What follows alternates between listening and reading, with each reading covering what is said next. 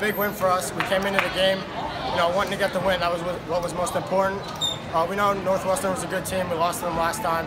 But tonight we wanted to come out, go to the rim early, get them in foul trouble, get some easy buckets, get a lead, and then keep it. And that's what we did. So it was good to get a win against a good team. It has a lot of implications towards the league playoffs.